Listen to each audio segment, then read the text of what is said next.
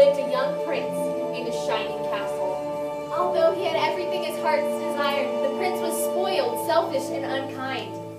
And then, one cold winter's night, an old beggar woman came to the castle and offered him a single rose in exchange for shelter from the bitter cold. Repulsed by her haggard appearance, the prince sneered at the gift and turned the old woman away. But she warned him not to be deceived by appearances, for beauty is found within.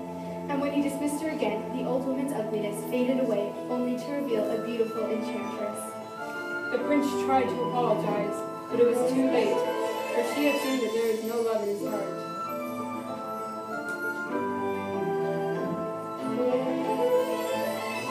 As punishment, she transformed him into a hideous beast and placed a powerful spell on the castle and all who lived there.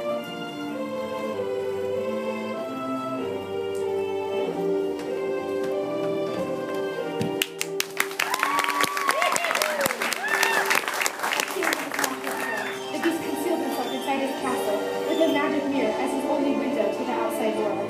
But the rose she had offered him was truly an enchanted rose, and would bloom for many years.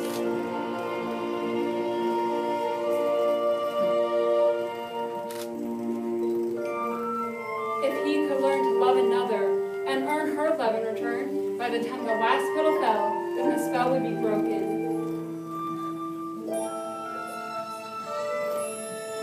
But if not, he would be doomed to remain a beast for all of time.